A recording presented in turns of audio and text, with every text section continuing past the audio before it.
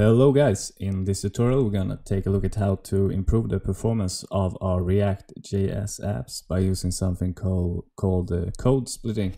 Code splitting lets us load components on demand and split up our JavaScript bundle into smaller files, which makes the application faster. Alright, so let's go ahead and create a new React app with the npx create react app command, and then go ahead and open up app.js, and we're gonna change this to class-based components because that's how I'm used to working with React. So let's call this class app extends react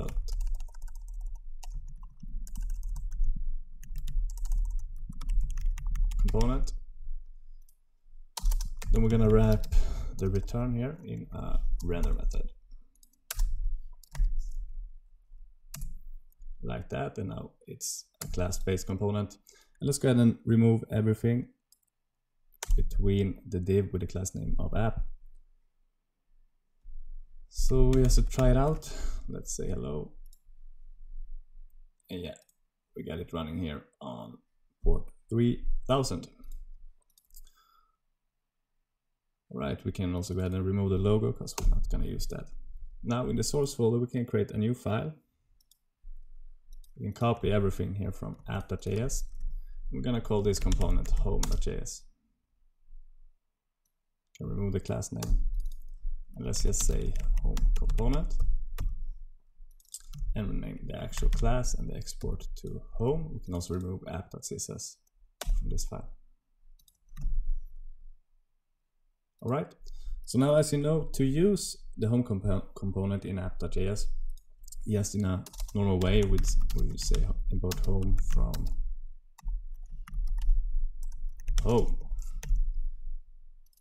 Then we just add it down here, home, and then open up the browser, and you can see the home component is rendered inside the app, right?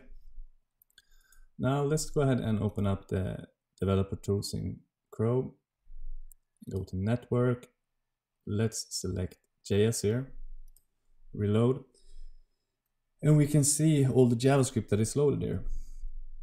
Now what we want to do is we want to split this up so the actual app component and the home component are loaded in separate files, right?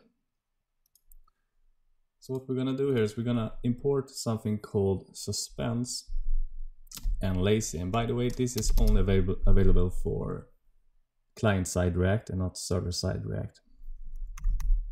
So let's go ahead and import some suspense and also something called lazy. Now instead of importing home like this, we're gonna say const home equals with, then we're gonna import it using the lazy function, right? And then let's just say import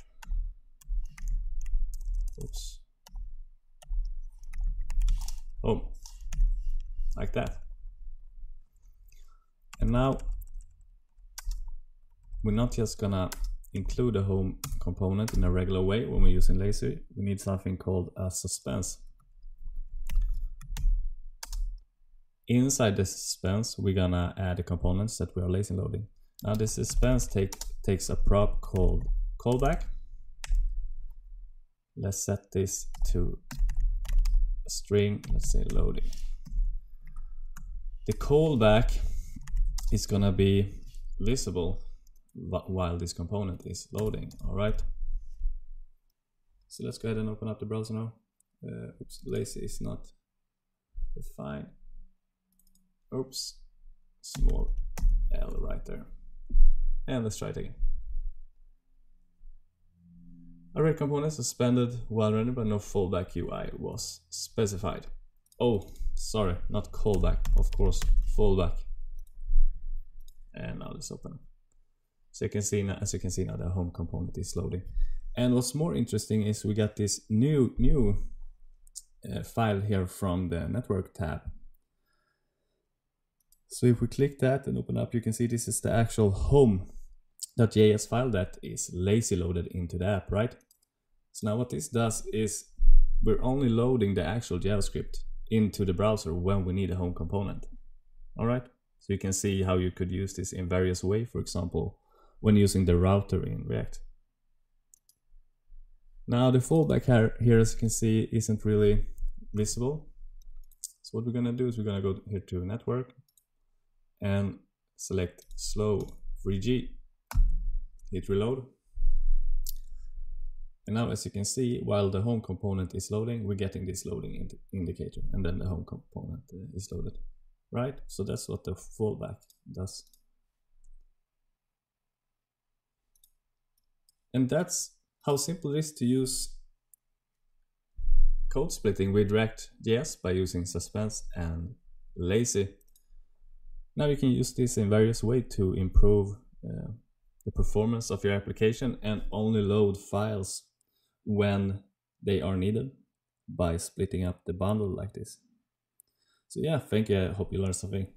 Bye bye.